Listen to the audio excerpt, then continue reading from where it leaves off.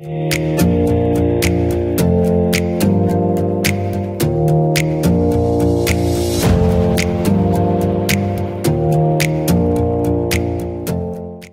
everyone. My name is Renee Richard. I'm the founder and executive director of Cinnamongirl Incorporated. Cinnamongirl Incorporated is an organization of leaders providing girls of color with experiences and a network of influential people that build confidence, develop her talents, and reveal her true potential to radically change the world.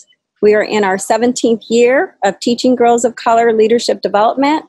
We inspire girls to set rigorous goals, provide guidance and support as to what's needed to prepare for college and graduate school. And we also expose girls to a global mindset through international travel. And now I bring with you one of our fierce leaders, Miss Khepera Lyons-Clark. Hello, welcome everyone to Unbound, the Bay Area Book Festival's virtual conversations. I'm Khepera Lyons-Clark, a rising freshman at Barnard College of Columbia, and I've been involved in the Cinnamon Girls program for the past 6 years. I'm so excited to be your moderator for a great discussion today entitled The Future is Ours, Restoring Democracy with Young Adult Voting Rights.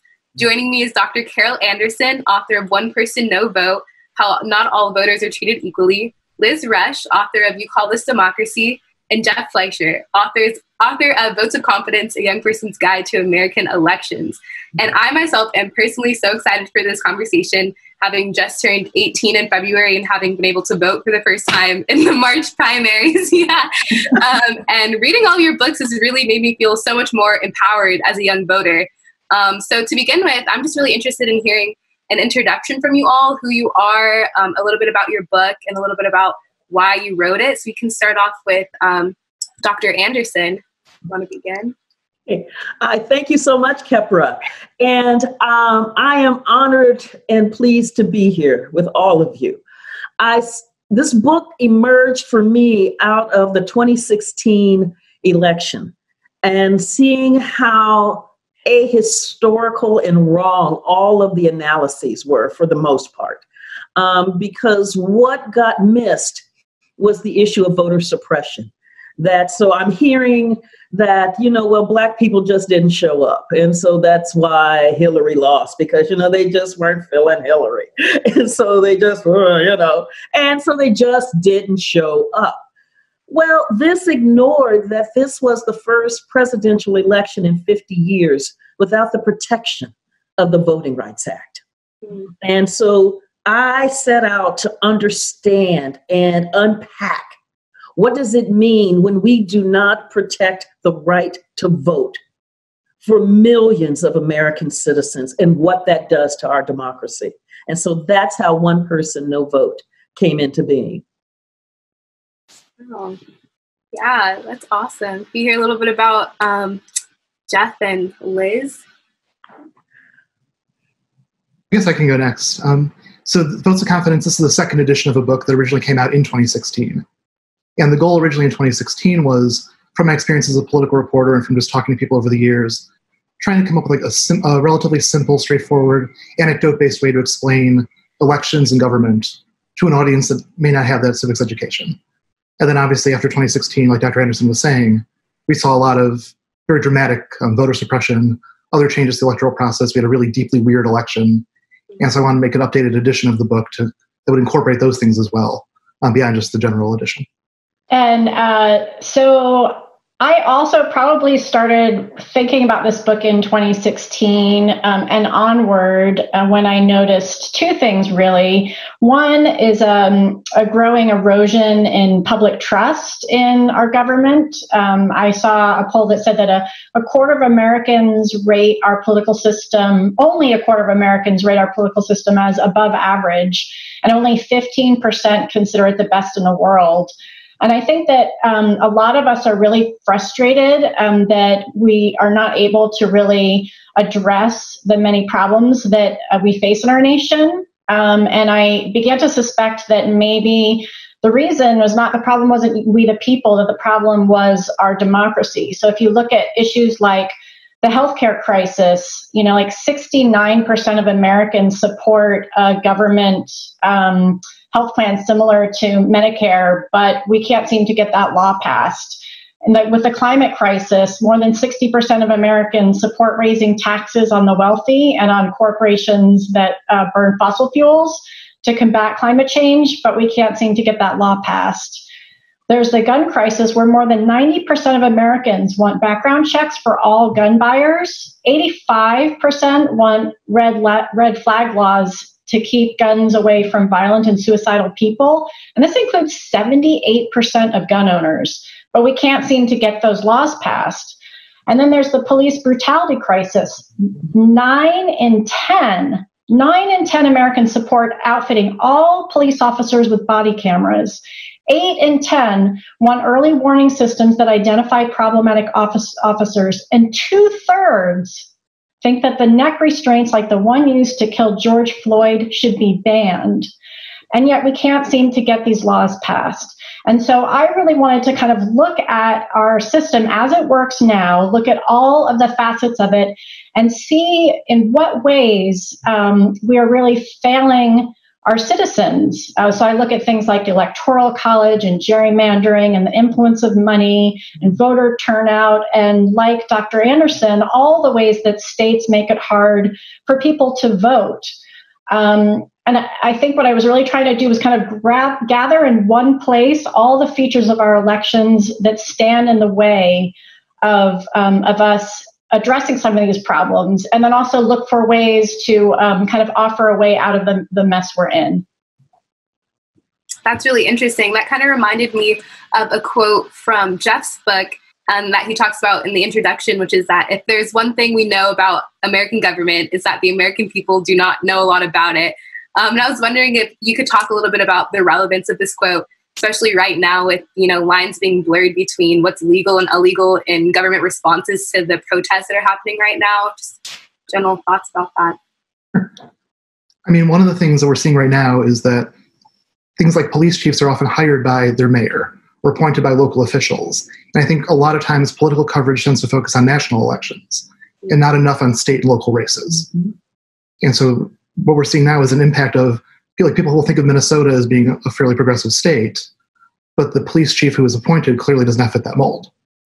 And how long it's taken to first even to get a murder charge, then to upgrade that murder charge from third degree, then to get the other officers involved charged. Like, that's been a much longer process than it should be. And I think that's an impact of who those local officials are. I think there's also something that I learned actually while working on this book, and I have a master's degree in public policy, but as I was doing research, I realized how much of the actual workings of our democracy are affected by our state legislatures. Mm-hmm. A lot of as Dr. Anderson covers incredibly beautifully in her book, a lot of the decisions about our elections and the tactics that are used to suppress the vote, whether it's voter ID or closing polling places, but also things like, whether you get automatic voter registration and whether there's vote by mail, those are actually not decided at the federal level, they're decided at the state level. And I don't ever remember in school kind of focusing on, what happens at the state level and how does what happens at the state level affect your life? And so I think that sometimes there's a little bit of a distortion. Everyone's kind of very obsessed with the presidential race and the congressional races, and yes, those are important, but I think that we need to pay a lot more attention to the state level policy making, state level politics, and educating young people and adults about how important that level of government is to the functioning of our democracy and to the making of our laws. Absolutely, I agree. One of the things that strikes me, like even in this moment, when we were going through the primaries and they were still undecided, was this sense was, if I couldn't get my presidential candidate, then I wasn't going to be bothered. And people were saying, presidencies are important, but if you're not going to vote for the president, show up at the polls, because what's happening down ballot is absolutely essential to the way you are able to live your life. What happens in the school board has a lot to do with the way that our public schools function and don't function. what these legislators do in terms of figuring out, particularly with this upcoming, in 2020, with the upcoming drawing of the districts after the census, that's going to map out what our congressional representation will look like. Oh my gosh. You can either have folks sitting there at the table like we had in Wisconsin in 2011 after the 2010 election, and they're sitting up there almost like, right? Just like evil villainish, where they lock themselves in a room for almost 4 months to sit there with this high-powered mapping software and this like Cambridge Analytic data with these two goals, which were both about how do we undermine democracy and maintain the power in our hands, despite what the people want. Or you could have a legislature that is like, yeah, we love democracy, and we are going to be responsive to the people and the people's needs and what they need. And we're going to listen, and then we're going to respond. And so you can see two different types of governments happening there, and they affect how we live our lives. They affect our access to healthcare. So you'll have states that have expanded Medicaid so that people can get access to the Affordable Care Act. And you'll have states like, I'm in Georgia, and they're like, over your dead body. So that who our legislators are, who our mayors are, who our zoning board commissioners are, our county commissioners are, they affect our lives. Who our judges, who our DAs are, they affect our lives. And so it is about a full, vibrant democracy requires full participation.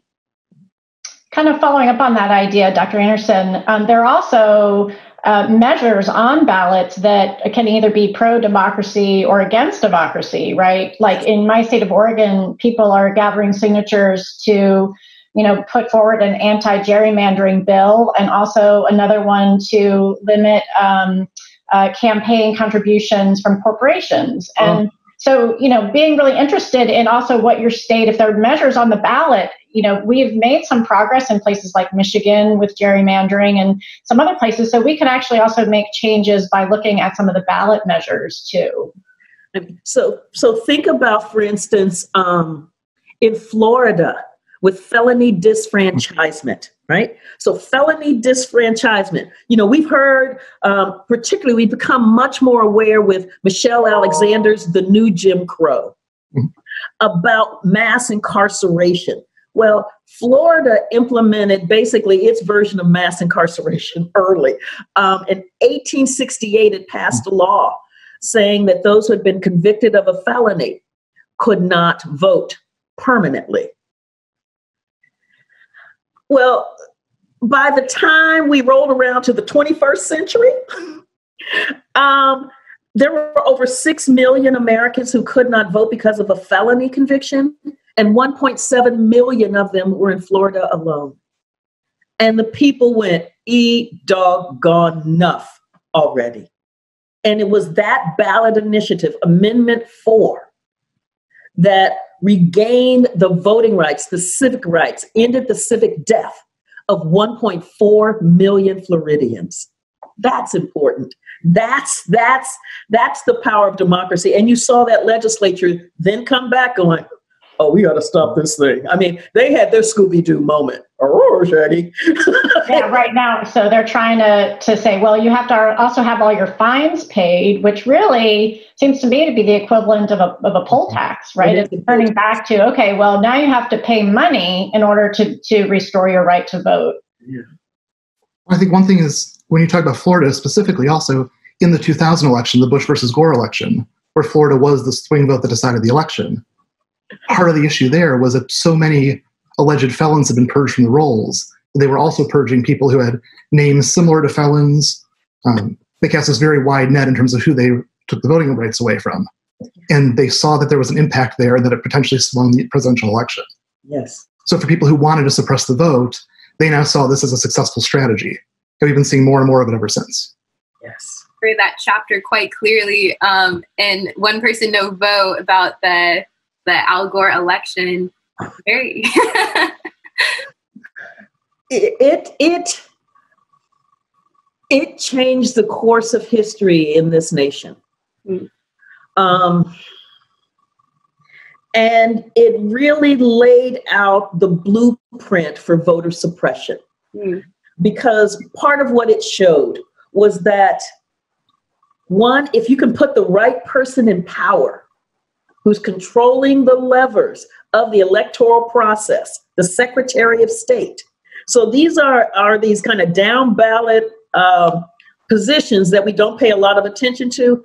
Absolutely essential. You put the right person in power, they can disrupt and destroy the access to the ballot box for your citizens. And so demographics don't matter. The Secretary of State can help change the demographic of the electorate. Mm-hmm. Wow. And in Georgia, especially, you saw that last time around. Yeah, right? Cheat and lie, cheat and lie, cheat and lie. So it's almost like a really bad law firm, cheat and lie. And that's what you saw really happening there in Florida. The role of the U.S. Supreme Court in stopping that recount when it became very clear that George W. Bush was in trouble and may not win Florida, so therefore may not win the Electoral College, and therefore may not win the presidency. The U.S. Supreme Court ran in there and just blocked the will of the voters. It set a horrible tone and a pattern that we are living with today. So, yeah, and the issue of voting machines, the issue of having intimidation, so having police at the checkpoint Charlies of the routes coming into the voting precincts in the Black community, knowing good and doggone well that African Americans do not have a good relationship with law enforcement. So when you put police at the only road in and out of a voting polling station, you are systematically blocking the access to the ballot box. This is what was laying out. And so I know one of the things that we've got to deal with in this election that we didn't have to then is that the consent decree that the Republican Party had on stopping these kinds of voter intimidation poll watchers has now been lifted. And so they're like, okay, what was the sound?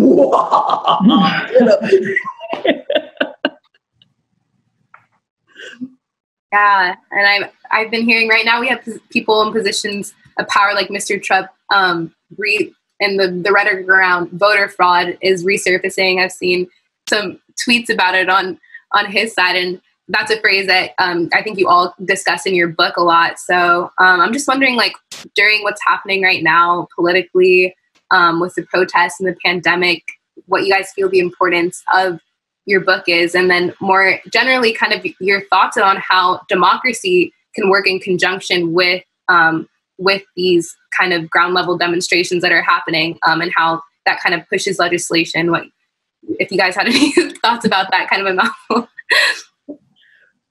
Jeff. I mean, as far as the coronavirus, it really underscores the need for being able to vote by mail. Because right now you're putting people in a position where if they have to go to a polling place, it's potentially putting their health at risk.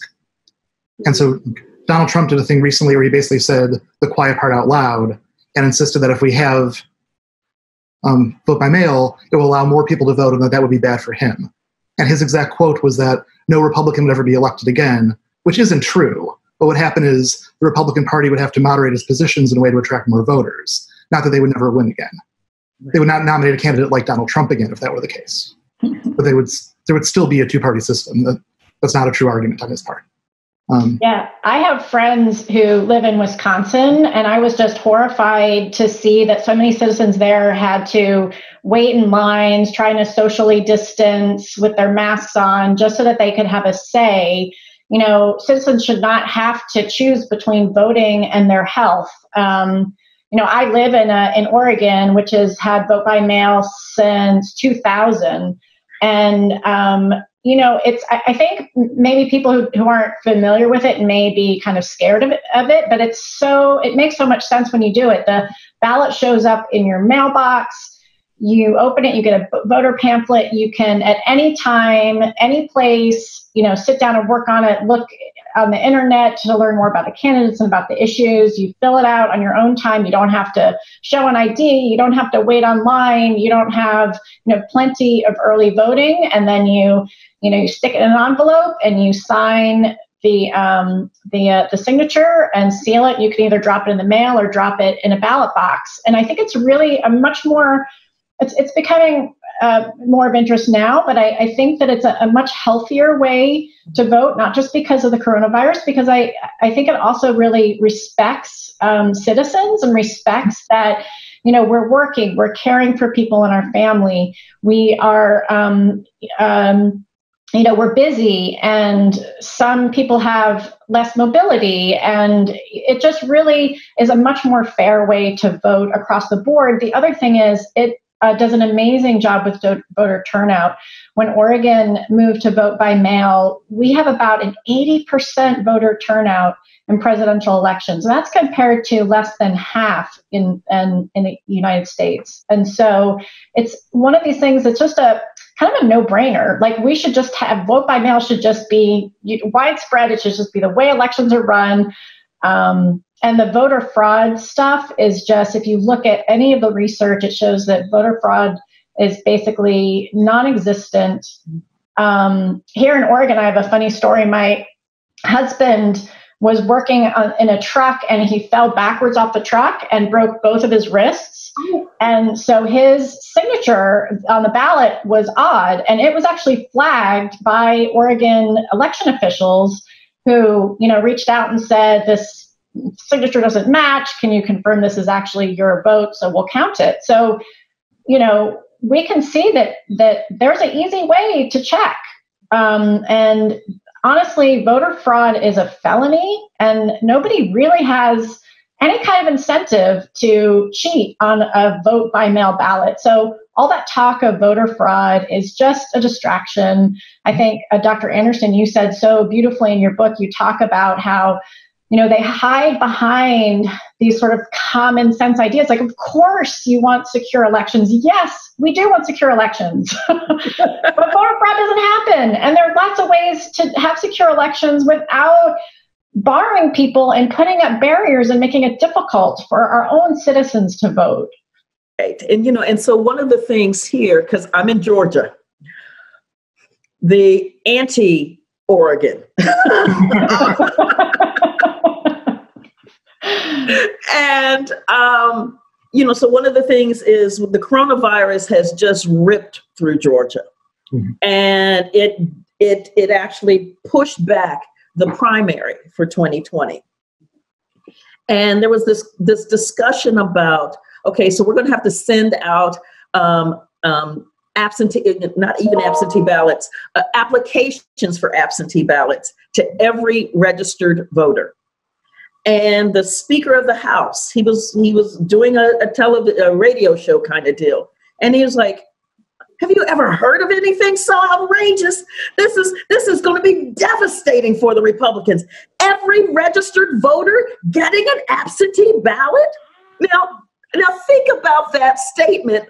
You know, so it didn't say every human being in the planet would get an absentee ballot. No, it said every registered voter. Mm-hmm.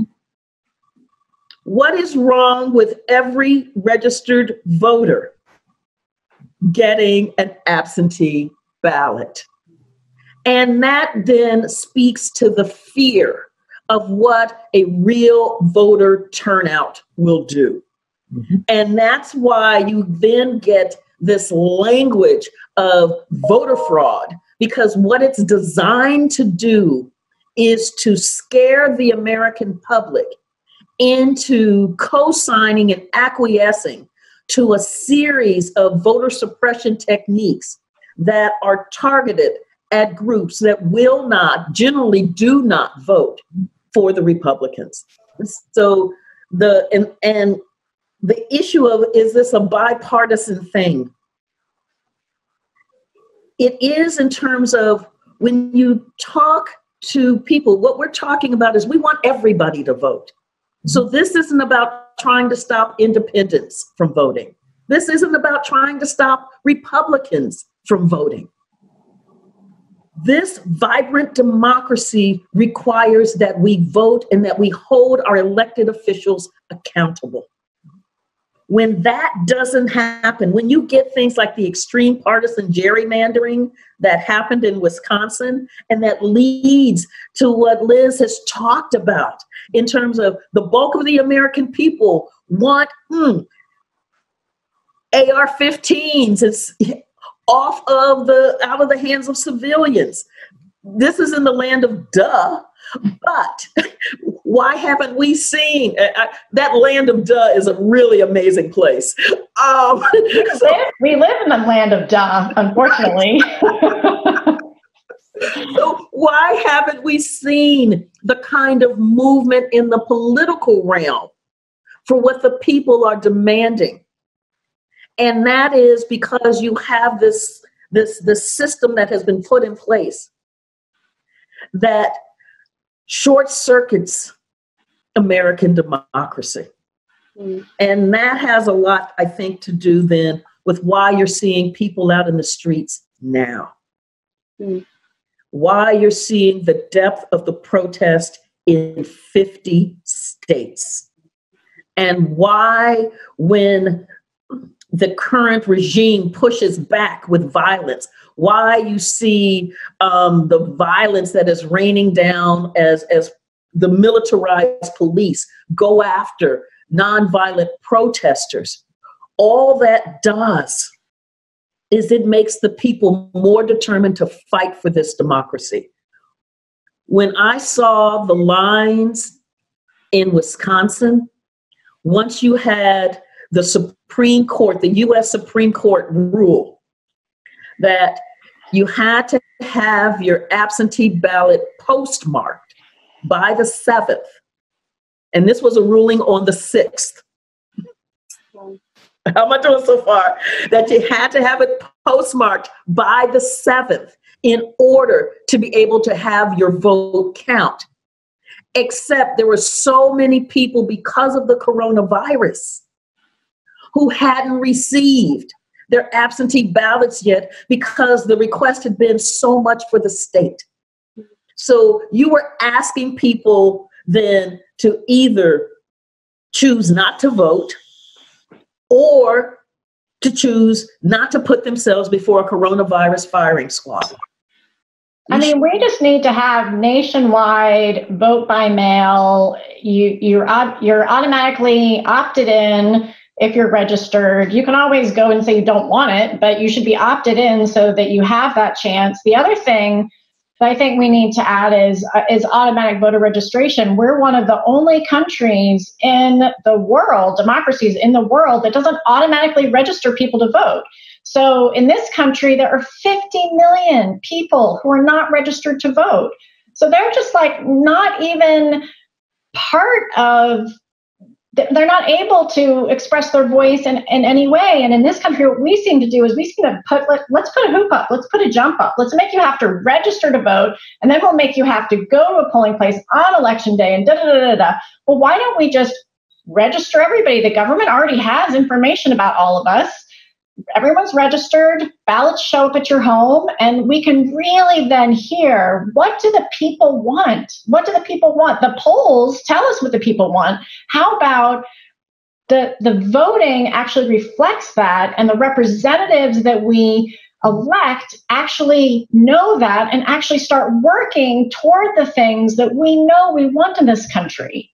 Wow. That's right. I think, Dr. Anderson, you're like the country of duh. I think it's just what this is all about. I mean, all this is such common sense. And I think that, when you're talking about whether this is a partisan issue or not a partisan issue, I think there are some aspects that are, but I also think that a lot of Americans agree with the basic principle that everyone should have an equal say and that voting should be free and equal and accessible. Like, those are things we can all agree on. And if there's something we can all agree on, let's just make it happen. And I would add to that, too, that the idea of automatically registering everybody. So when we talk about polls always include either likely voters or registered voters. Mm-hmm. And so people who haven't been registered aren't even hearing their opinions voiced in polling. And a lot of people make decisions based on polling, whether they're politicians trying to decide their position on a policy or whether they're the general public deciding whether it's worth casting a vote in a particular race based on whether or not they think that race is going to be competitive. So there's a whole cycle that happens here, too. And I think one of the things that we've got to factor in that makes the U.S. is racism. Mm-hmm. What the legacy of slavery and Jim Crow have done to the election systems in the United States. It has been absolutely toxic and destructive. Mm-hmm. One of the things that I laid out in the book was the Mississippi Plan of 1890, where Mississippi legislature is seeing all of these Black folks in Mississippi organizing to vote and voting and bringing in some folk that they're like, whoa. And so they're like, how do we stop Black folk from voting without writing a law saying we don't want Black people to vote? Because we now have this thing called the 15th Amendment that says you can't stop Black people from voting just because they're Black. And Mississippi said, oh, we got this. And they came up with this plan to use the societally imposed conditions on Black people and make those conditions the access to the ballot box. Issues like poverty, issues like literacy. When you have centuries of slavery, poverty is real. When you have centuries of denying people the access to education, illiteracy is real. And then when you make those the means in order to be able to vote, you have effectively wiped out the majority of a population who are citizens. And that's what we're seeing now is the replication in terms of voter ID, in terms of purges, in terms of where the polls are and where they aren't. And so part of what is blocking our true commitment to democracy is racism. Mm-hmm. That is that silent beast that is sitting there in the middle of America, destroying what America could be. And we've got to face it, and we've got to eradicate it. Yeah, Dr. Anderson, reading your book, you really laid out chronologically, like from the abolition of slavery with the inaction of the VRA, just like how everything has kind of led up from there, and since the beginning of our democracy, it seems like our democracy has been fought against in a weird way. And I think all your guys' books really, really brought that to light for me, the ways in which it just seems like we've never really had a true democracy. So it's kind of hard to imagine what that would look like. Do you guys have any ideas? Liz, do you have any, how would things be really different if we had real democracy in which Oh, yes. How would things be different? Okay, well, let's just start with the Electoral College, right? Oh. So basically, we've set up this system where, there's maybe 6 swing states that everybody pays attention to, and then no one else's vote really matters. There's really sort of no incentive to even engage. And, because of the Electoral College, 5 times there have been presidents who have been elected without the popular vote. And this has huge implications. I saw when I was reading Dr. Anderson's book, I made a connection that I hadn't made when I was writing my book. But because of the Electoral College system, not 4 out of 9 of the U.S. Supreme Court justices were nominated by presidents who lost the national popular vote. So you do a wonderful job of talking about the court cases and how there could be progress and progress and progress, and then the Supreme Court can come down and go boom and just end the progress. Well, some of that, it's hard to kind of see how all these dots connect, but the Electoral College allows people who have not won the popular vote to take office. Those people appoint the Supreme Court justices, and then that affects the whole, Supreme Court aspect of things. So, moving to a national popular vote, a lot of people kind of throw up their hands and say, well, it's, written into the Constitution, we can't do it. Well, there's already a really effective movement afoot for states to join an interstate compact. So basically, the state agrees that all of their electors will go to whoever wins the national popular vote. Oregon, my state, has already passed this compact, as have like 15 or 16 other states. And so as soon as we have enough for 270 electors, for the states representing 270 electors, it can go into being, and then we can actually have a president, elected like we handle every other election, where the people go out and say who we want to be president, who we want to be the vice president. I agree with you, Dr. Anderson, about ending gerrymandering, and I think that, automatic voter registration and vote by mail, that those would really take a chunk out of voter suppression tactics. I think that might be one way to tackle some of those. The other thing that we need to really look at is the role of money in policy making. Wealthy people and corporations have an oversized say in our government and in our policies. And again, these can kind of link back to the Supreme Court, which links back to the Electoral College. So they're all kind of interconnected.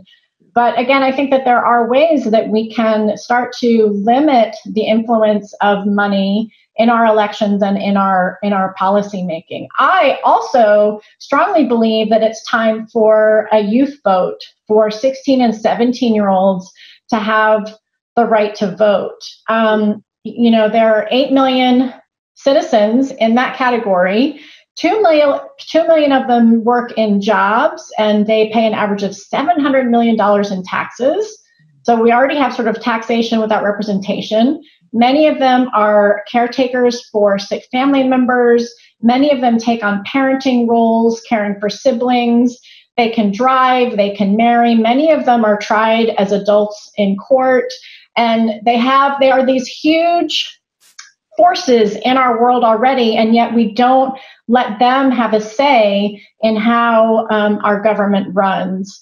That was one of the most fun chapters that I wrote for this book. I just learned so much, and also my admiration for young people really grew in writing that chapter. And I became just really convinced that that they deserve the right to vote, and that would really be good for our democracy too, because we have 18 is this kind of terrible time to have people start voting. A lot of them are launching their lives either in college or they're moving if they're in an apartment. And so, 18 to 25-year-olds have very low voter turnout because they're not part of a community of voters, whereas 16 and 17-year-olds, can be voting with their schools and their family and create a habit of voting that can then continue for a long time and really help with kind of our voter turnout problem too. So that's just short. I have other ideas of things we can do, but those are some of the highlights. And honestly, I think a lot of these things can be done more easily than we think, and that there are people already working on them and having success implementing them. Yeah, I know in recent years, there's been an increase in the amount of young voter turnout, like from ages 18 to 24. So yeah, why, maybe this question can be directed towards Jeff. Why do you think that is in recent years? I know it's been like an upwards trend. Hopefully it continues that way. Well, it's also a thing that is also facing voter suppression too. is that there's a lot of attempts to prevent young people from voting. So in Wisconsin in 2016, one of the ways that voter suppression happened was trying to make sure that students couldn't use their student IDs as a valid ID to vote with, so that they were stuck either voting in their home state when they live at college. That's the place where local laws are actually going to affect them, and they were disenfranchised that way too. And we started to see that around the country as well. But I think that angers people. I think that gets them to turn out. I think in general, young voters now have access to more information than they did even a generation ago. And they also have access to more disinformation. That's its own problem. But because they have access to the internet and social media, even if they live in the most remote place possible, where before they may not have had a local news channel or a newspaper delivered every day, they now have access to that information in more places, though there are still places that are not online. So I think that's one reason that's driving youth vote. I think also the outcomes of elections are driving youth vote. I mean, we had a relatively low turnout in 2016. To this day, the two highest vote totals by any presidential candidate are both by President Obama in 2008 and 2012. So not only did Hillary Clinton beat Donald Trump by 3 million votes in 2016, but she also did not come close to President Obama's two totals. And some of that's voter suppression, some of it's just lack of enthusiasm and people turning out. So I think people have seen there's an impact when people don't show up to vote. Yeah. And that drove very good youth turnout in 2018. Yes. It went up dramatically. And so I think part of what we're seeing now is because we had such a great turnout in 2018, that youth vote shot up. It went, and we had a voter turnout, the highest voter turnout in a midterm since 1914. Wow. And so the response has been, how do we stop this? Now, I know that sounds like where what we should be doing is going, oh, it's so good. But instead, what we're like, whoa. And so how do we stop this? And so you're seeing things like in Texas right now, in the midst of the coronavirus, is that the Texas Attorney General and then the Texas Supreme Court have ruled that when it comes to absentee ballots, that the coronavirus is not a legitimate excuse to want and ask for a absentee ballot. Only those who are 65 and older can get a no excuse absentee ballot. Wow. Or you think about how in the 2018 midterm in Texas, I swear I'm not picking on Texas, but in Texas, at Prairie View A&M, an historically Black college in Prairie View, Texas, is that for early voting, what they did with early voting, the town fathers gave 11 days of early voting to surrounding areas of Prairie View. Prairie View got 3 days. And 2 of those days, the machines weren't on campus. Yep. Or you take, and there's a reason for all of this. Or you take North Carolina. In North Carolina A&T, the largest historically Black college in the nation, what North Carolina's legislature did is it was drawing its gerrymandered maps, because you've got a large, powerful, engaged student body there. So North Carolina drew a line, a congressional line, straight down and split that campus in 2. So one side of the campus is in one congressional district and the other side of the campus is in another congressional district. It's how do we stop the youth vote? And this is because in that, thank you, Jeff, in that 2008 presidential election, Obama's ground game brought 15 million new voters to the polls. They were 15 million. I mean, that's like, dang. And that overwhelmingly African American, Hispanic, Asian American, the poor, and the young When you think about, and this becomes the hit list for voter suppression.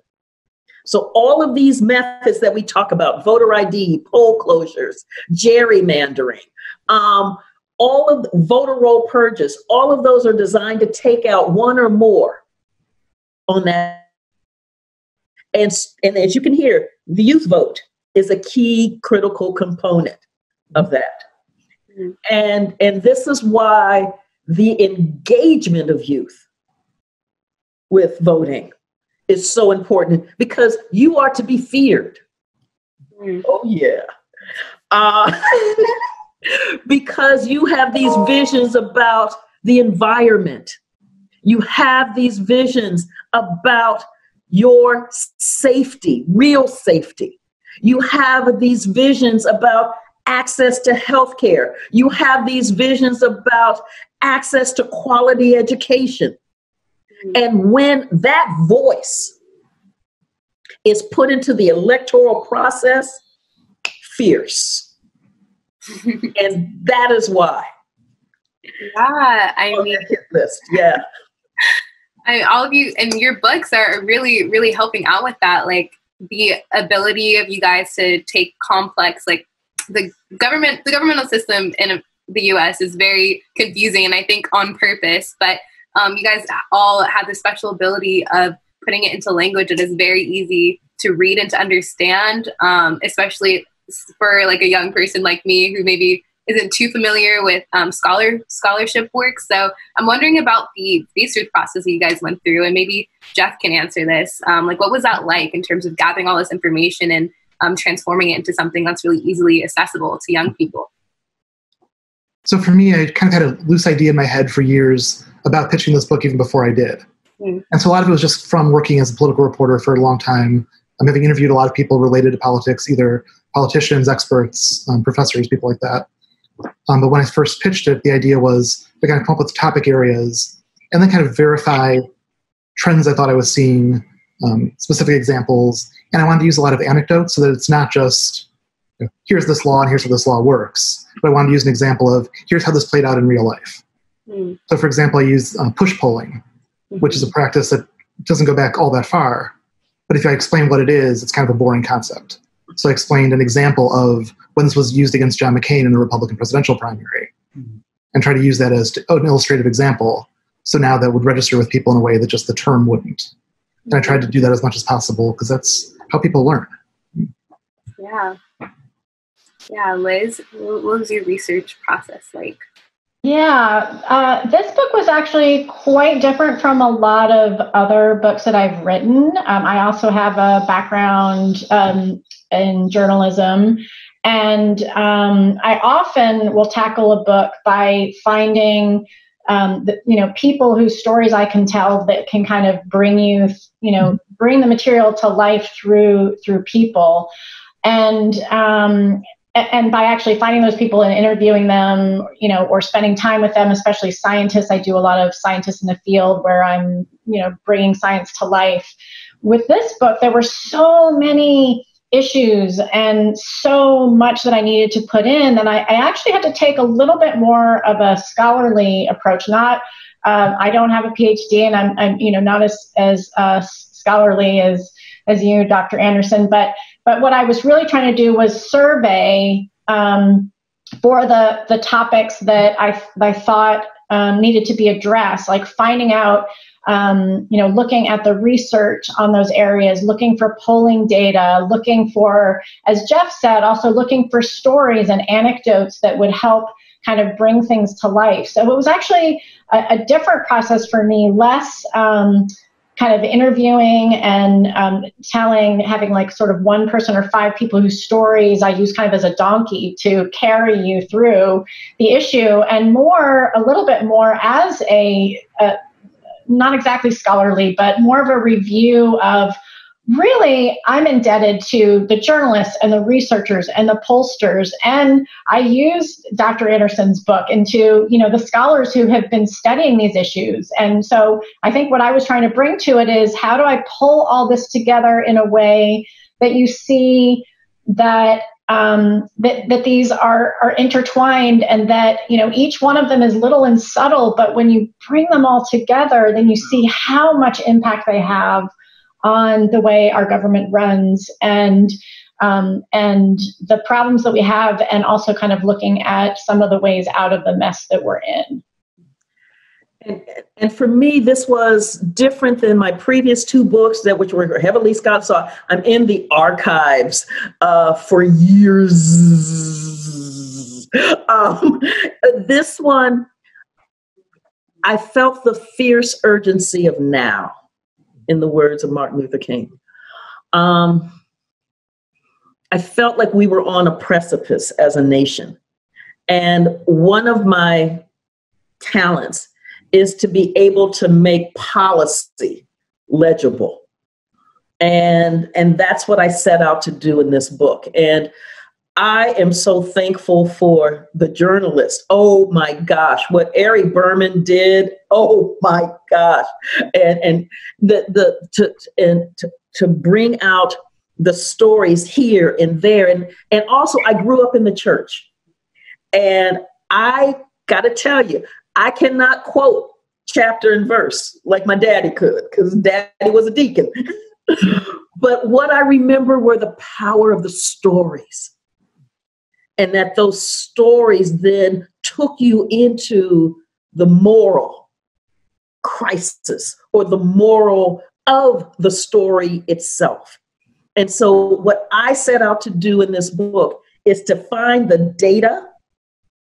That was my research piece, but to also find the stories, to humanize this. So it wasn't just about, Shelby County v. Holder, and it wasn't just about, Veith, and it just wasn't about this, but what it was about was the impact that this has on our lives, the impact that this has on the way that we're able to raise our children, the impact that this has on how we're able to go to school, where we're able to live, what kind of health care we're able to get what kind of air we're able to breathe, whether we're going to have access to clean drinking water, whether my baby's going to go off to war. Mm-hmm.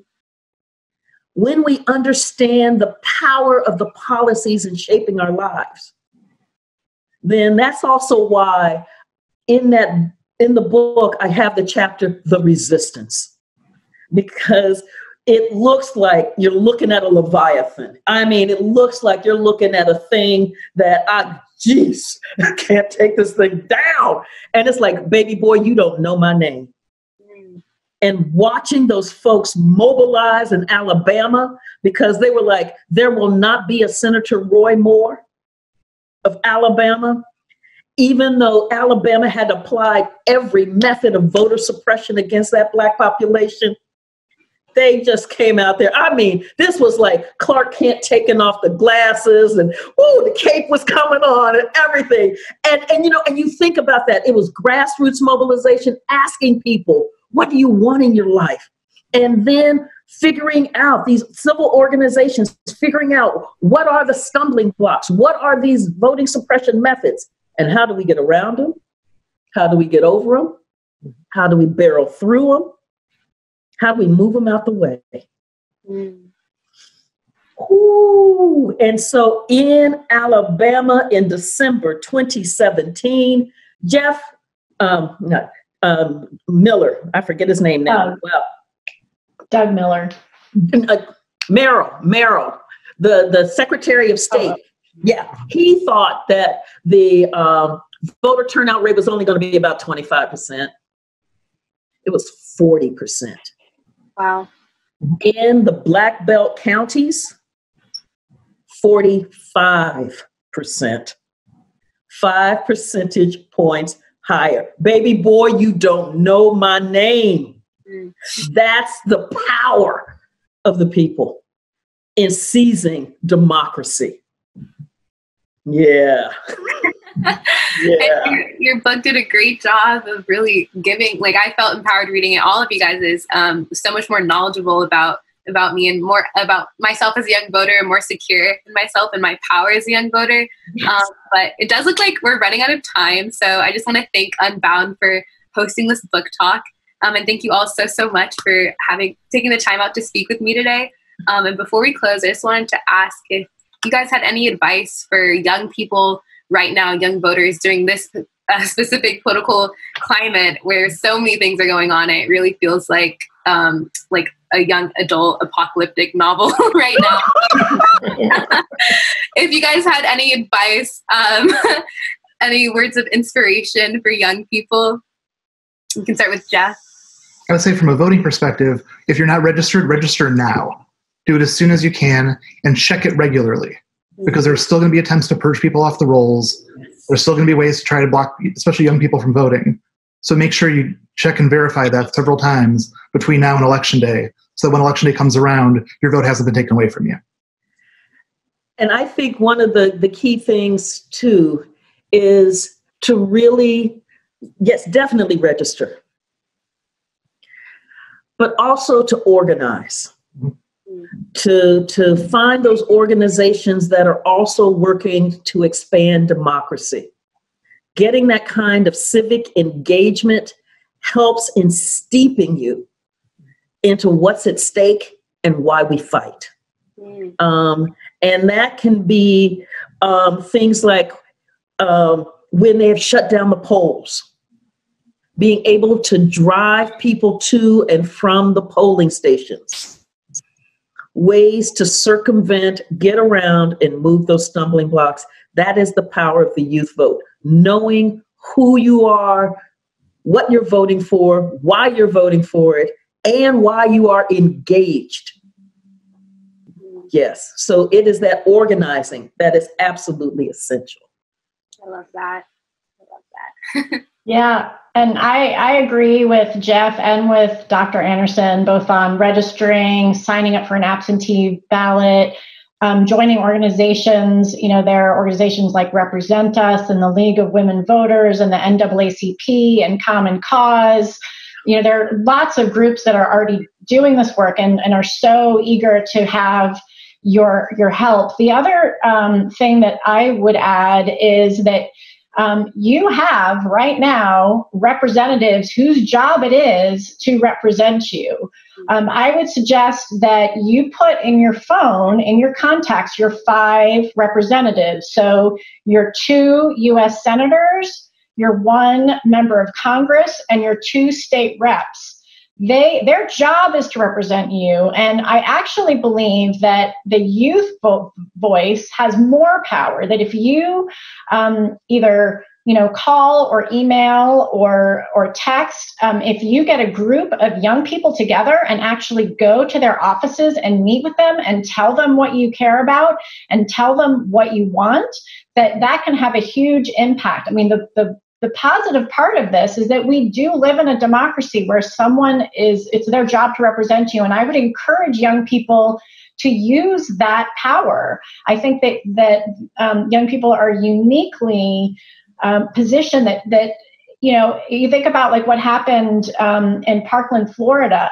When young people speak with a strong voice about something, people pay attention. And I think that you can harness that voice right through voting, through working through these organizations, but also going directly to your representatives and speaking your mind there as well. I believe strongly in the power of young people to make change. I think that's something that we're all trying to do with our books. And we just really want to give you everything that you need to do this important work. I'm sorry that you have to do it. You shouldn't have to do it, but we want to help you by giving you whatever resources and understandings that can help you do that important work. And I also just want to thank all the young people who are already doing such incredible work to make change. You are such an inspiration to me. Thank you. Thank you. Thank all of you. Thanks to Carol Anderson, Liz Rusch, and Jeff Fleischer for joining us today. At the end of this talk, there will be a link to where you can buy the books that we have discussed in the panel and have them shipped directly to you. Thanks again for you guys' time. This has been such an amazing conversation. I feel empowered to make change. I'm definitely putting my representative's contacts in my phone right away after we end this. I'm Cinnamongirl Khepera Lyons-Clark, and you've been watching Bay Area Book Festival Unbound. Thank you. Thank you. Thank you.